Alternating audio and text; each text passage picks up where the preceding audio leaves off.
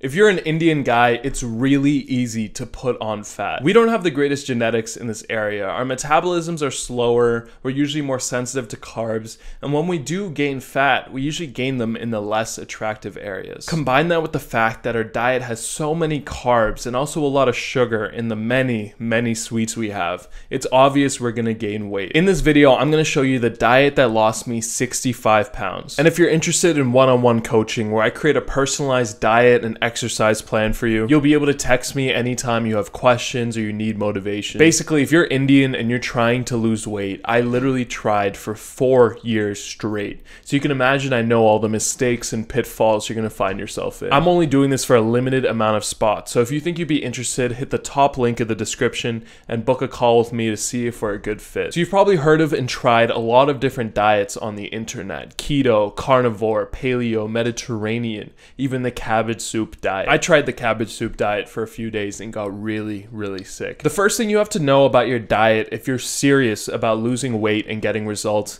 is that it's not going to happen in a 5-minute ab workout. It's not going to happen overnight. It's not going to happen this week or this month. The other truth that you have to come to terms with is that all those diets I just said and most of the advice on the internet works. It's true.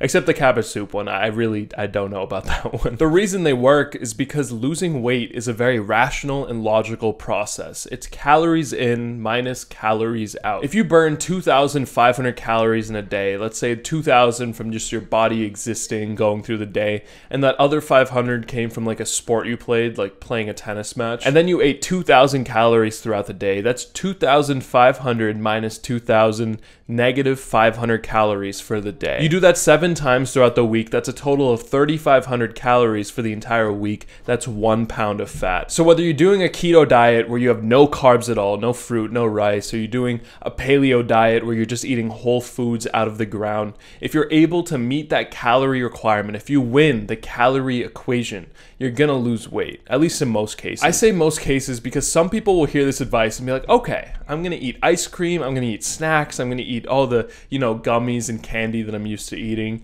and I'm gonna hit 2,000 calories, and then I'll lose weight, right? And maybe you will, but I promise that one, you're gonna feel like absolute crap. Your body's not gonna work well, you're not gonna be able to focus on any task, and you'll probably gain back the weight anyways, because when you're eating that much crappy foods, you're in a constant state of hunger and craving, and you're probably just gonna binge eat a lot more food than 2,000 calories. Okay, so I've told you that you need to be in this calorie deficit and all of these diets work. So then how do we actually move forward to start losing the weight? I still think you should try one of these diets that you find on the internet. They're there for a reason. I actually think you should try all of them and see which one works best for you and your body. The biggest mistake I see people make though is that they try one of these diets. They do it for 8 weeks, 12 weeks, even 4 months straight, and then they gain back the weight. The reason is because they go back to their old diet. They go back to the thing that caused them to gain the weight in the first place. The solution to this problem and being able to lose weight permanently in the long term is to make the diet you choose your lifestyle. This means after 12 weeks, you're still gonna be eating the same foods. This means after 1 year,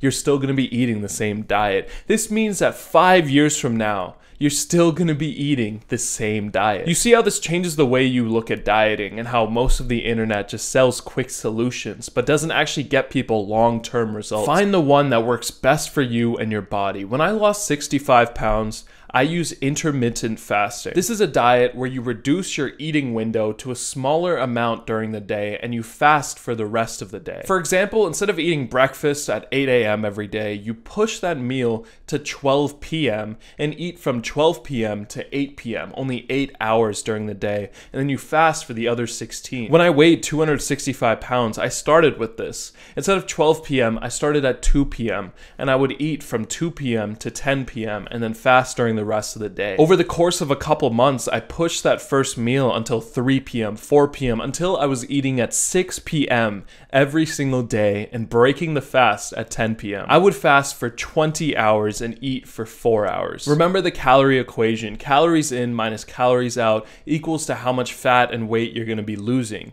And so for me, I like eating large quantities of food. And so reducing my eating period to just 4 hours during the day let me eat a lot of food during that time. But what about the specific foods you eat during this eating window? Do you have to eat like salads all the time, or can you eat ice cream?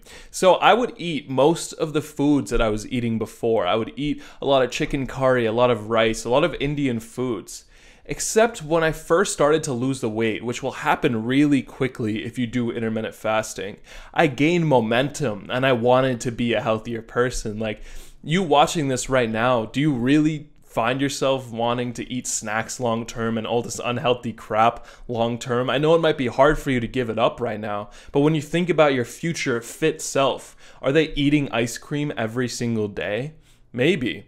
But for most people, probably not. And when you start to lose the weight, this is where you're in that period of time where you give up those bad foods. And I found after I lost 5 pounds and I looked at the scale being 5 pounds lower, I was like, damn, I'm gonna give up the snacks, I'm gonna give up the desserts.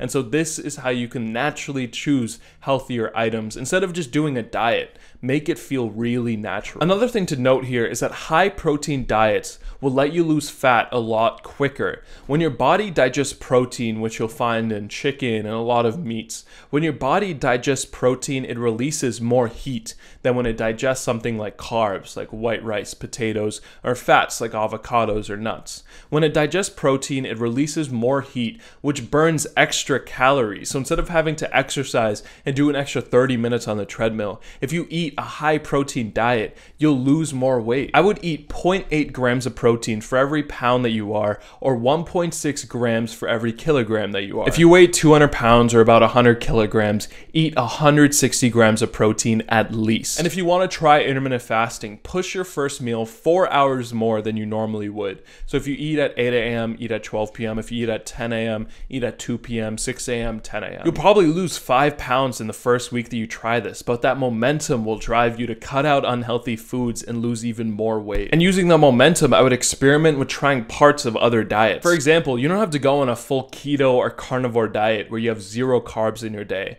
but you can experiment with eliminating sugar. So no added sugar. If you see on any nutrition labels, it says added sugar, just don't get that food. And so this is a lot of sodas, a lot of fruit juices, a lot of cereals and different snacks. There's probably a lot of foods you never even knew had added sugar. Try eliminating those after you start losing weight. Another experiment I did was that I replaced white rice with lentils, which I know a lot of people just eat lentils with their rice, but I just replaced it entirely and it allowed me to lose a lot more weight. This is because lentils are a much more complex carb and also cause a lot less glucose to go into your blood. And so in this state, you're able to burn fat a lot more easily. Experiment, experiment, experiment. There's no number one diet here except the one that you find for yourself through experimenting. And if you want my help and support through this process in creating your perfect diet and also a customized exercise plan, go to the top link in the description and book a call with me to see if we're a good fit. Thanks for watching. If you got any value from this, hit the like, comment, and subscribe button and watch this next video.